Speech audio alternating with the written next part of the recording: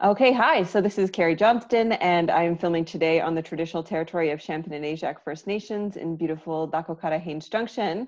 And my guest today is Myles Hougen, and Myles is joining us from Kwanlin Whitehorse in the traditional territory of Ta'anquichin Council and Kwanlin Dun First Nation. Welcome, Myles.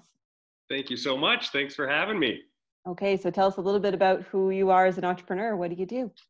Yeah, so as you said, I'm Myles Hougen. My brother and I, Tanner, he unfortunately wasn't able to make it today, but we run a local brand called Yukon Built here in Whitehorse, based out of Whitehorse.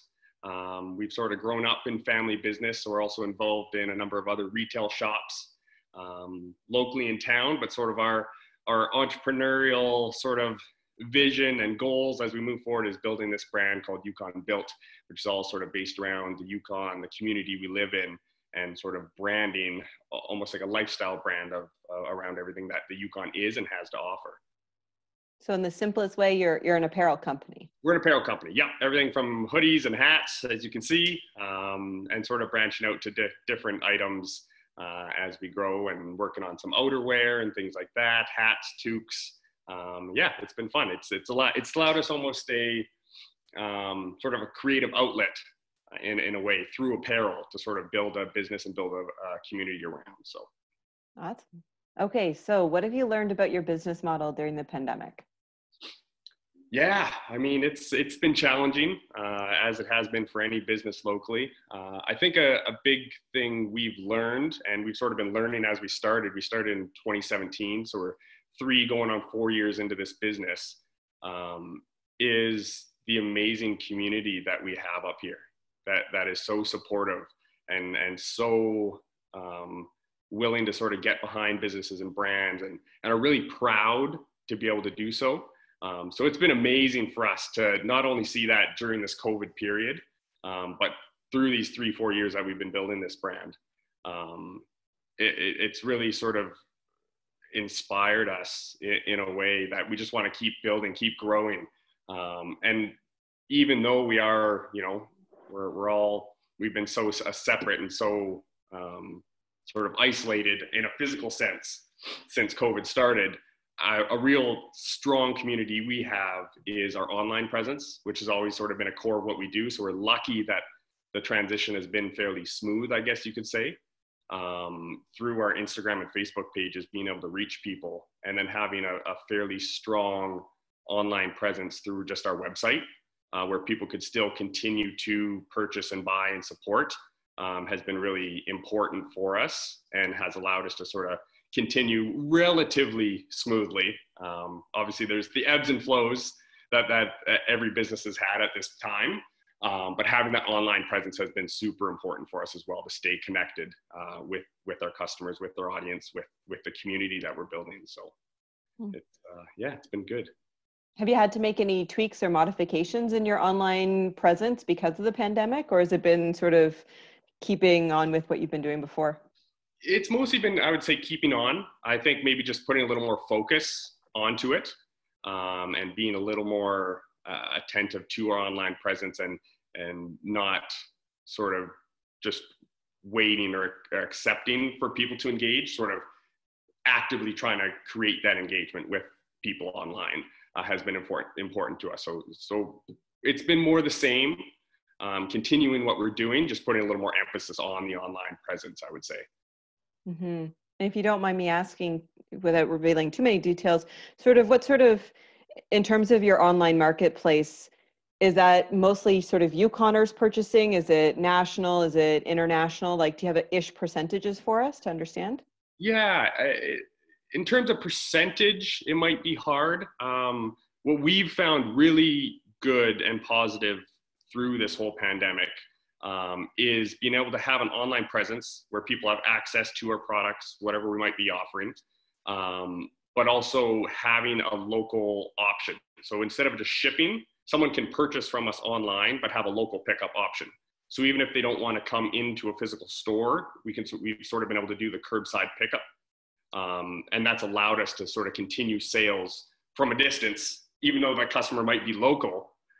We've had the ability to still stay connected with them. So I'd say that is the bulk of what we do is still local, either ourselves through our online presence. We now have a small retail presence as well as a couple of retailers across the Yukon. So I would say that's still probably 80% of our business is Yukoners, either local or throughout the territory. But a growing market for us is nationally and internationally, which has been really interesting as well, and quite exciting too, because the Yukon, as we're all learning and sort of are experiencing, the Yukon does have a special allure to it. So whether it's someone that has visited in the past, used to live here and has since moved away, they all sort of still want a little piece of that Yukon with them wherever they go. And Yukon Built as a brand, I feel like we've been very fortunate to sort of tap into that. Whereas someone that might now be living in Toronto and Whitehorse or Dawson might have been home 10 years ago, they've now come across our brand and say, oh, I miss it so badly. Now I have a little piece of home with me.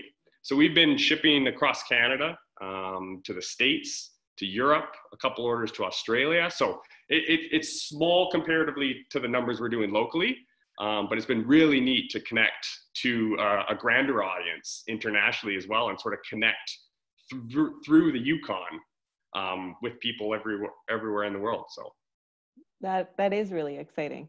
Yeah. I was at the post office the other day and saw someone from Yukon Built shipping some stuff out internationally. So I was excited for you. Awesome. There we go. Yeah. Okay. So what are you learning about leadership as you're sort of like, looking at expansion within your business at a time when we're feeling like there's restriction? Yeah, that's a really good question and kind of a tough one.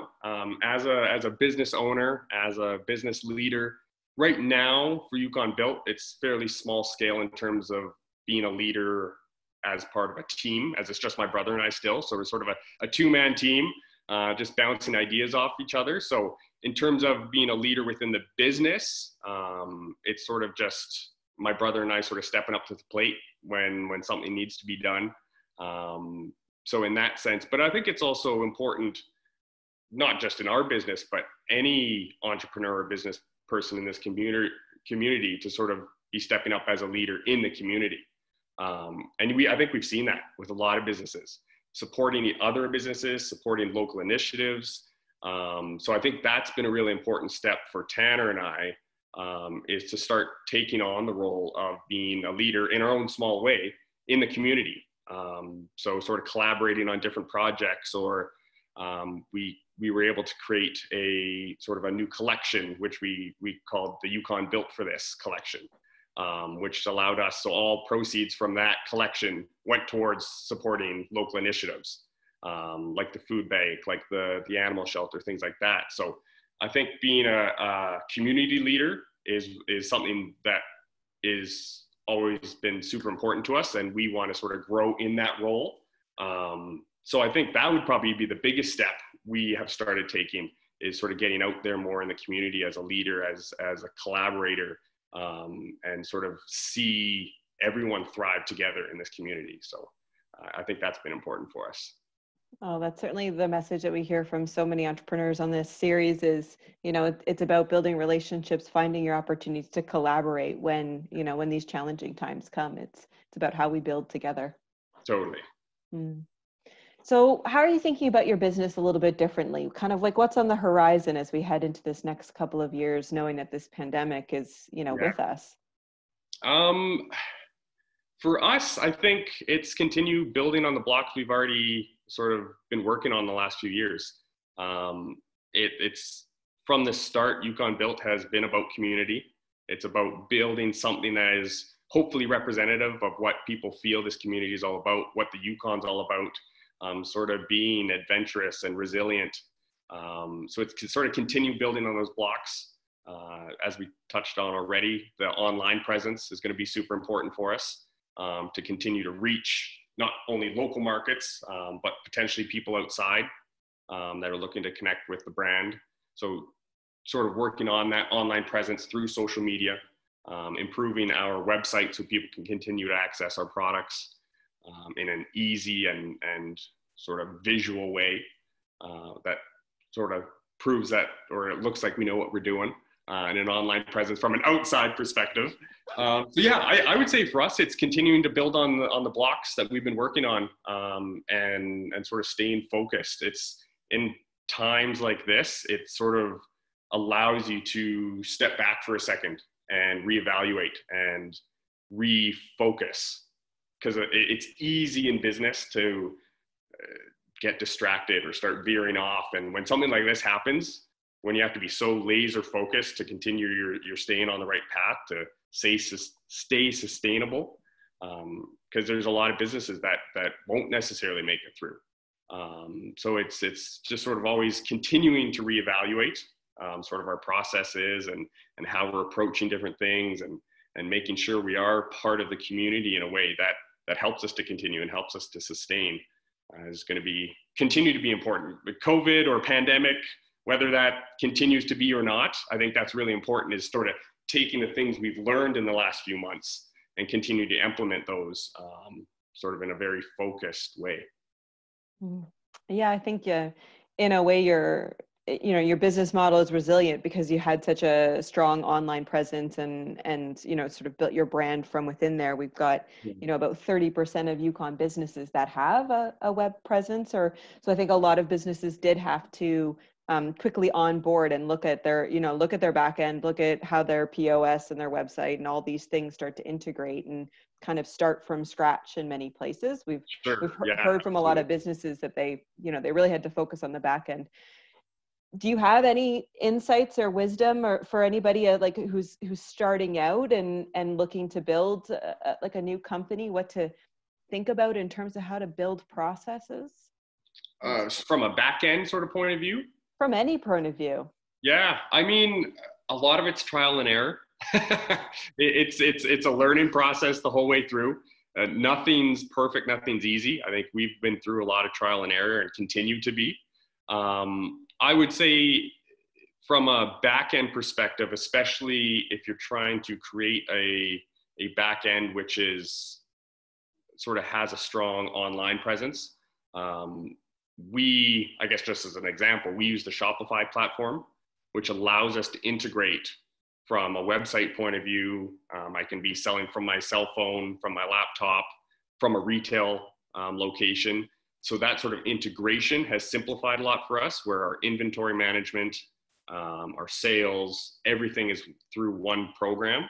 So that creates some efficiencies in itself, having it all tracked in one place, because I know it's easy to have this part inventory over here and your sales point of system over here and whatever it might be.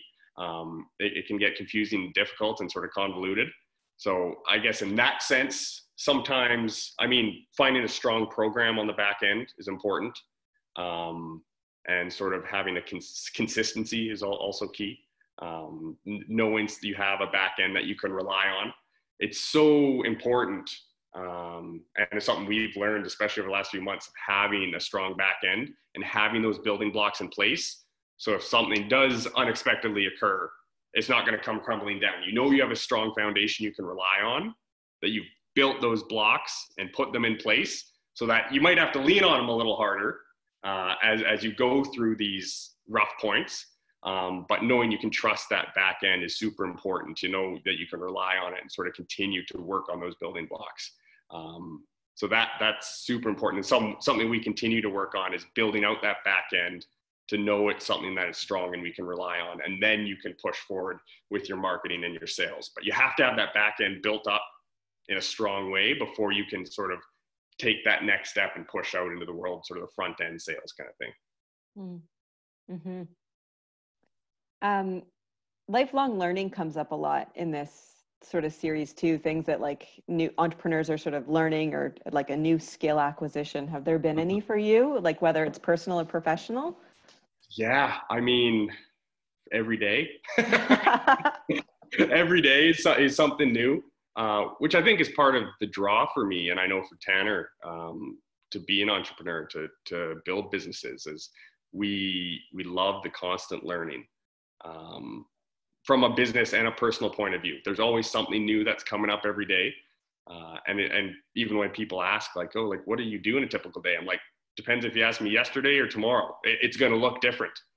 which is part of the struggle sometimes, but also part of the excitement.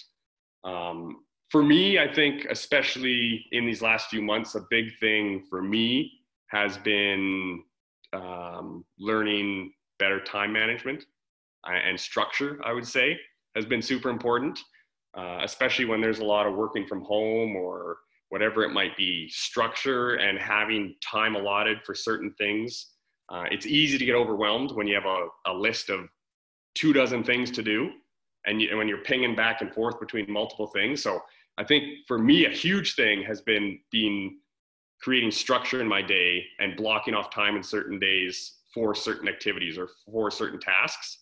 It might be times where I'll put my phone on silent and put it away, because with those notifications constantly distracting me, it's really hard to get certain things done. So that's been huge for me, is sort of knowing or allowing myself, giving myself permission to step back for a moment and say, you know what, I can block off an hour to do whatever this task might be. The business, the brand, it's not going to blow up if I don't get back to someone within a few minutes.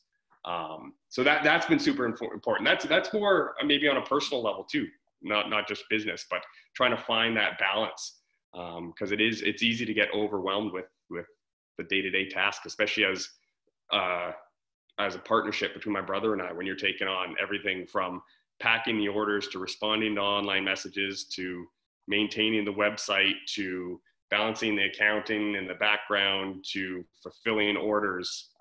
It's a lot, and it can be overwhelming. So that structure throughout a day, throughout a week, throughout a month is super important. And I'm just learning to get better at that now. I think it's a lifelong thing. Totally. Yeah. Especially on the accounting side of things. Yes. I agree with that. So has that been part of your wellness practice, or what other things have been kind of keeping you grounded or well during this period of time? Yeah, that's been something I've been learning too, is trying to find a bit of balance between work and non-work.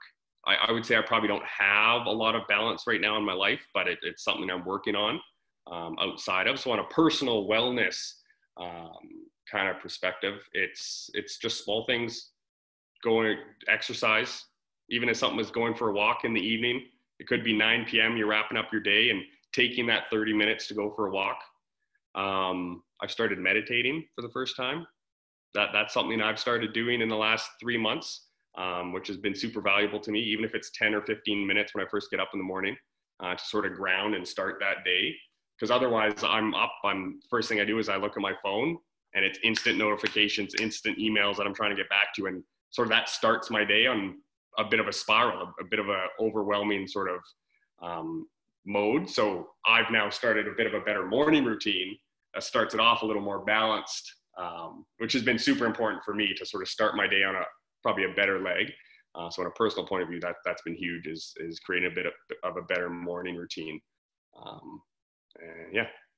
Those are all great insights. Yeah. So the Yukon kind of has gone through a bit of a reset, and we're talking about entering into phase 3 soon of sort of our reopening strategy, and just wondering, what are your hopes for what happens in the Yukon economy over the next couple of years? What are the values? What are your dreams? Yeah, that's a really good question as well. I think for me is to continue to see collaborative efforts in the Yukon between businesses and government, whatever it is, to help grow, sustain, enable people to start businesses if they want to. I think it's Whitehorse, the Yukon in general, is such a great place to start a business as an entrepreneur, as a business person. I think there's a lot of opportunity. So I'd love to see that continue to grow through places like North Lake, the Innovation Center, and Yukon Struct, different things like that. Seem like a great catalyst to sort of start people on their entrepreneurial journey. And I hope people continue to buy local, whether that's on small businesses or the local coffee roasters or whatever it might be. It's super important to help support the local community. And I think we're super lucky up here. I really noticed it for our businesses, we've heard it from other businesses, that the Yukon really seems to want to and enjoys supporting local business. And I hope that continues, because it's such a strong community to be able to support it's a small community, but it's a strong community that's willing to sort of support your neighbor. And I love that. And we feel super lucky to be in a place that does that. And I even feel in some of our other businesses outside of Yukon Built, on a retail setting, we took a steep dip at the initial onset of COVID. The retail sales got crushed anywhere you ask for a little while, but we're starting to see some normalcy coming back. And almost some growth in the local market. We're seeing probably people coming out that weren't necessarily shopping local before, or not necessarily for a certain product locally, that are easy to access online. So I hope that continues as well, to see that sort of from the community. It's been awesome. Like, we feel so lucky to be in a community that does already do that. So I hope that continues as well. That's awesome. Any sort of worldview shifts, major aha moments that happened for you over the past couple of months? In terms of aha moments, I think for me, it's just a continuation of being so blown away by the people we're surrounded with up here, and sort of feeling that how fortunate we are. It's sort of an everyday thing. Every time we get an online order, or any time someone comes into the shop and is excited about our brand or something like that, it's sort of a continuous moment of it's pretty cool. It's pretty amazing that someone is willing to make a purchase from us, something what we've created and sort of put all of ourselves into, and they choose to spend their dollars with us. It's sort of a constant aha moment for us. It's a really rewarding feeling that we really don't get through anything else in a business world. So I think it's sort of an everyday thing. It's a continuation of being blown away by the people that are willing to support local businesses or any kind of business that someone's created for themselves. Has been really amazing. So I would say that's sort of the biggest thing for us is the constant sort of, just can't believe how supportive people have been and sort of attached and understood and sort of appreciate what we've been building, and want to be a part of that. So that's been amazing. Mm-hmm. That is amazing. Yeah. Any sort of songs, podcasts, books, movies that are getting you through? Yeah, I wish this is when Tanner should be here with me. He's like the podcast guru. He could list off a dozen of them right now. We obviously listen to him more than me. He's good at getting on that. A lot of our podcasts and books are quite business focused. So there's been some good ones. I'm currently reading one called The Infinite Game, by Simon Sinek, which is really interesting, and sort of how to build a business with an infinite mindset, not just short-term goals, but thinking how can you build something and create something bigger than yourself, and how that'll ultimately sustain a business, not just for yourself, but hopefully future generations. So that's been really a really good one to dig into. Come on, Tanner. What would Tanner recommend? I know he's got all kinds of podcasts queued up, but I would say just that's in general, reading podcasts, whatever it might be, something to sort of open your mind to possibly different perspectives, or they a lot of times that's where you get the aha moments. You know what? Even if it's a business totally unrelated to what we're doing, it might be that little aha moment. Maybe we could approach it that way or try something different. And also I think it's important as a business person, as an entrepreneur, sometimes to listen or read or whatever it might be to something that's not business related, and sort of allow your mind to escape into something else, to get that healthy business or that healthy mindset. Because otherwise, there you go, my mind's always on business. So I think that's super important as well, to have some balance between that as well. Oh, that's been great. The great advice. Any closing words, any final thoughts before we sign off today? I guess, first of all, just thank you. Thank you for putting this together and sort of connecting with us and other local entrepreneurs, and sort of getting this message out there of what people are going through and sort of what it looks like to be a Yukon-based entrepreneur right now. But yeah, I would just say thank you everyone for supporting local, for supporting Yukon Built. It's been an amazing ride.